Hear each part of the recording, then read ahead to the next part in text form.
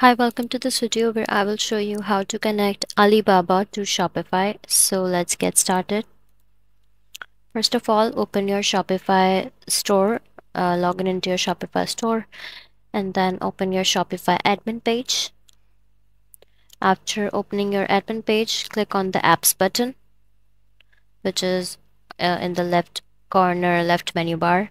So after clicking on the apps button, now open Shopify App Store. After opening Shopify App Store, search for Alibaba and then click on the Add App button. And now click on the Install button. So if you already have an account, fill the email and password bar. Or if you don't have, then click Join for free. And then you have to fill out the entire necessary requirement, all the details and everything. And select the preferred language as well. So after that you can connect it, and that's how you will connect Alibaba to your Shopify store. That's all for this video. If you find this video helpful, please like and subscribe to our channel, and thank you for watching.